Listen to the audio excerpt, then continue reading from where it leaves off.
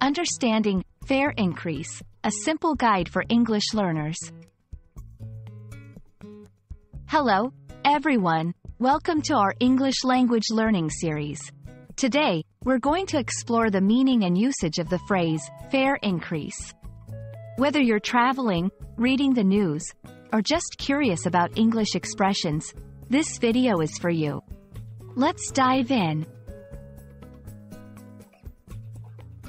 Fare increase refers to a rise in the cost of travel on public transportation like buses, trains, taxis, or planes.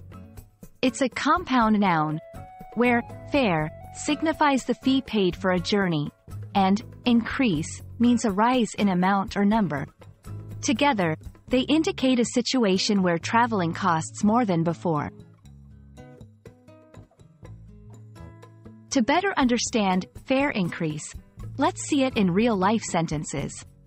1. The city's subway system announced a fare increase starting next month. 2. Many commuters are upset about the recent fare increase. 3. The fare increase is due to rising fuel costs. These examples show how fare increase is commonly used in news reports and everyday conversations about transportation. Understanding synonyms can expand your vocabulary. Here are some related terms. Price hike, generally used for any increase in price. Rate rise, often used in the context of interest rates or service charges.